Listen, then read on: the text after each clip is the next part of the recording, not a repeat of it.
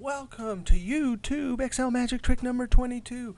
Hey, if you want to follow along by downloading this workbook, click on my channel and then click on my college website and you can download this. This has trick 11 to 22.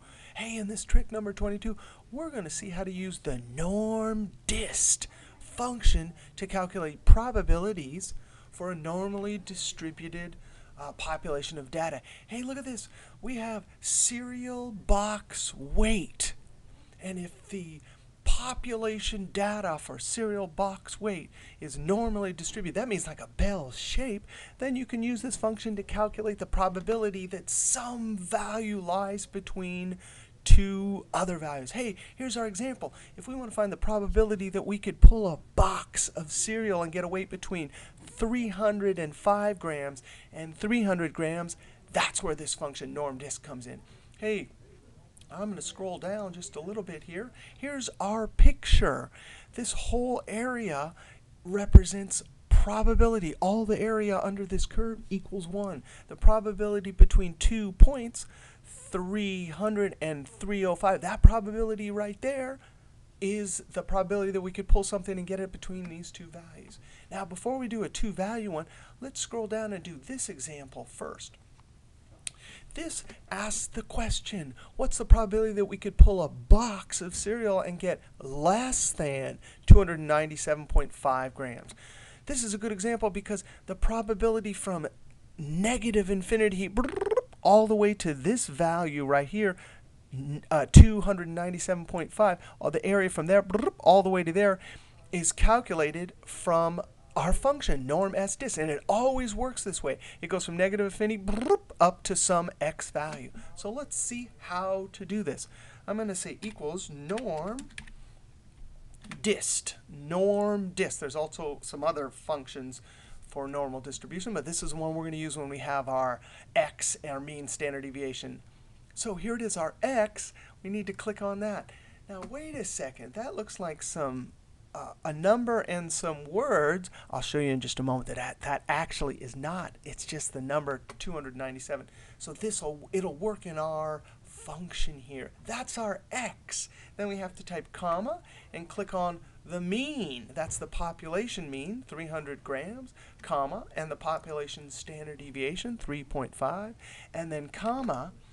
Notice it says cumulative. If we type a 1 here and close parentheses, that 1 says calculate from negative infinity all the way to our x. So when we control enter, you can see the formula up there. There it is. The probability of pulling a cereal box and getting a weight less than 297.5 grams is 23.75%.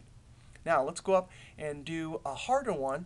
But remember, this function always calculates area from negative infinity up to our x. Now we're going to do the probability between two values here. Now here's the conceptual trick. Since the function always goes from negative infinity up to some x, notice here all the way to there, that's all that area. Now if we took the second smaller x, it would calculate the area from here all the way to there. If we take the bigger area and subtract the smaller area, we'll get the difference. So you ready?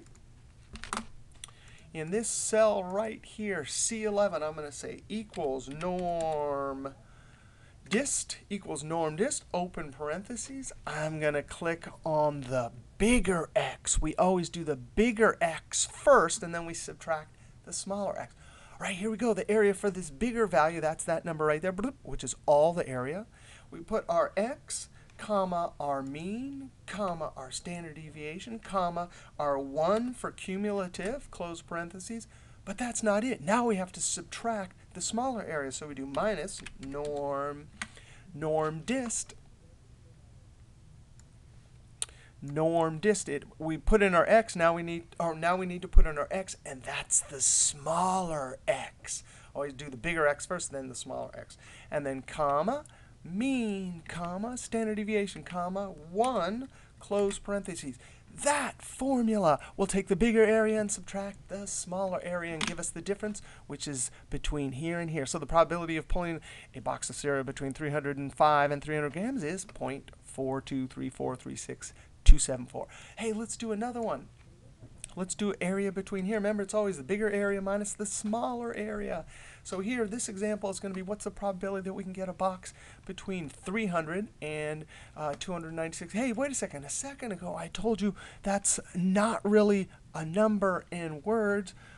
Click in that cell and look up in the formula bar. Hey, that's the number 296. I don't see no grams there. Watch this. This is formatting, how you add a word even though it's not really in the cell. Click in that cell and Control 1. Control 1 is the keyboard shortcut for format cells. If you click on the number tab, custom, you can see that's all there is to it. You have your number format like 0.00 and then put whatever you want, word you want in quotes, and it will show up as grams, but it's really not. It's just the number. That's how you can use in a formula that cell, because it's really just 296 in that cell. Hey, let's do our two areas. Equals NORMDIST. It wants the bigger x first, comma, and then the mean, comma, the standard deviation for the population, comma, and 1, which is cumulative. So that one's going to go all the way to there. Now we got a minus NORMDIST, and you want to click on the smaller x first, and then comma, mean, comma, standard deviation, comma, 1 for cumulative, close parentheses. Notice, bigger area minus smaller area, bigger area minus smaller area. Control Enter. There's your answer. The probability of pulling a box between those two values is 0.37. Hey, let's do one last one. We did between 2, and then we did below. Now let's do the above. If you want to find the probability that a box of cereal weighs more than 302.8 grams. Since all the area is 1, if we calculate this area right here, which is from 0 up to our x, and subtract it from 1, boom, we'll get the upper end. Click in the cell, equals 1 minus NORMDIST. And I'm going to click on my x. Remember, this NORMDIST will calculate the area from here up to there.